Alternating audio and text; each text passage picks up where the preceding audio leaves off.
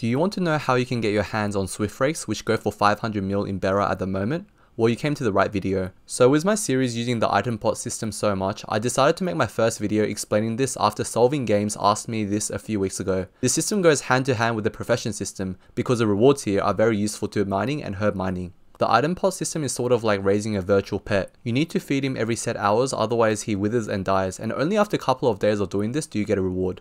Item pots can be split between gemstone imps for mining and orange imps for herb mining. I'm only really interested in orange imps right now because juniper berry seeds are hands down the best seeds to farm, at least in Berra.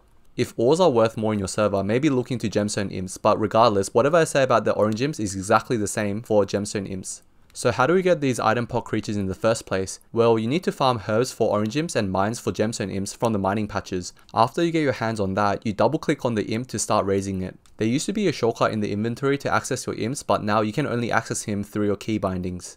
The process of raising your imp up is very simple. All you have to do is feed him equips over level 100 or etc items near your level, and if you're over level 200, feed him any items from Twilight Perion. After you put them to sleep, they wake up in 21 hours, and then you feed them again. And then they wake up in 21 hours again. Don't worry about the closeness and overfeeding warnings. That means nothing, so you can ignore that.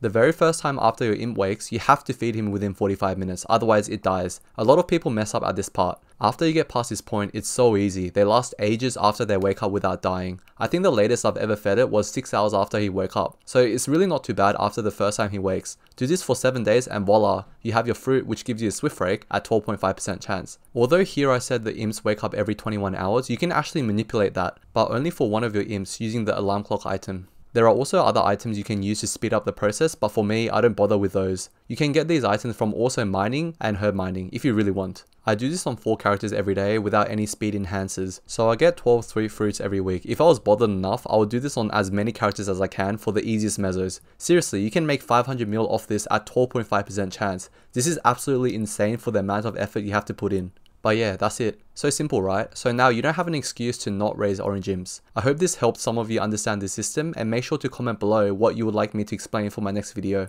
Thanks!